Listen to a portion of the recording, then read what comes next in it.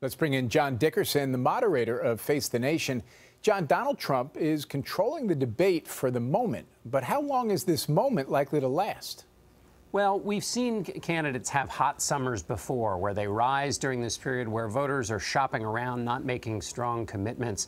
Still 7 months away until the first votes are cast in the Republican contest. So the real test for Donald Trump is if he can start to feel like a viable candidate as people look at the candidates as they might be actually president. And that will start either in the debates in August or after Labor Day, as voters really start to assess what it would be like to actually live with this candidate as a president. You mentioned this 7 months till the votes are actually started to be taken. What can we see about the long-term strategy of other Republican candidates based on the way they react to Donald Trump now?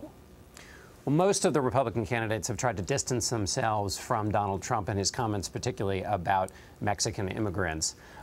All the Republican Party is concerned with trying to find a way to increase the Hispanic vote. And so those candidates, by distancing themselves, are doing the least they have to do to maintain their viability with that portion of the electorate. But that's not enough. They can say what they don't agree with, but the real task for Republican candidates is to show Hispanic voters what they do agree with, and that's what they'll have to do before the voting starts. The question is the difference between what's necessary and what's sufficient. John Dickerson, thank you so much.